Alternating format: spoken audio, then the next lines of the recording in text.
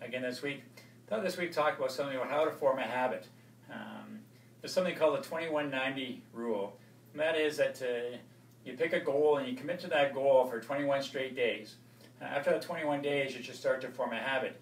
Continue that for another 90 days, and it should definitely form a habit. They say the average is about 66 days for that commitment to that goal to become a habit.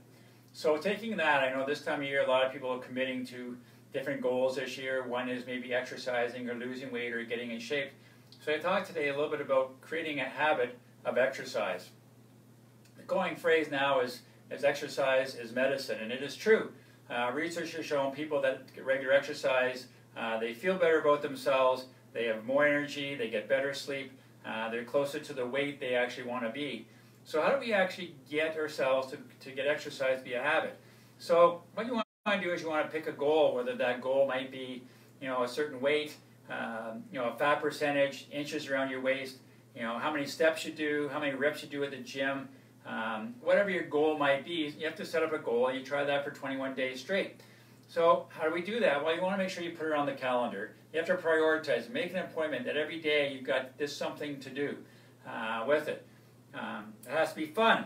So you don't want to do something you don't like because you're not going to do it. So you don't want to be too sore after it because you're sore, you're not going to do it. Change it up. Do different things. Make sure you log it. So whether it's how many steps you've done that day, how long your heart rate's been in a certain zone for, so make sure you log it so you can go back later and you can pat yourself on the back for doing something successful.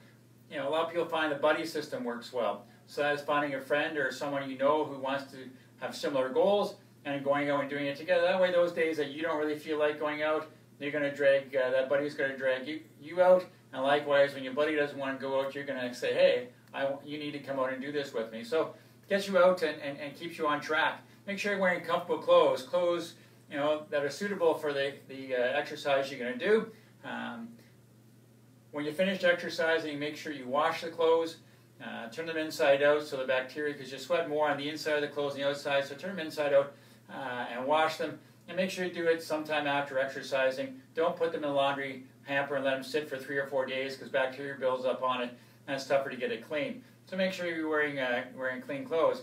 But you also can set up some rewards. So once you set those goals up, whether it's a certain weight or whether it's a certain steps or whether it's a certain number of reps, whatever it is, keep track of it. So you can set yourself some weekly goals or monthly goals and give yourself a reward. So at the end of the week, you've done so many steps, and you say, okay, I've completed this many steps this week, so now I'm going to go out and I'm going to get that milkshake, or I'm going to buy that. At the end of the month, you say, well, I've done this many steps, or I've lost this many inches, I'm going to get that new top or those new shoes, or set up a reward program to keep you going on it.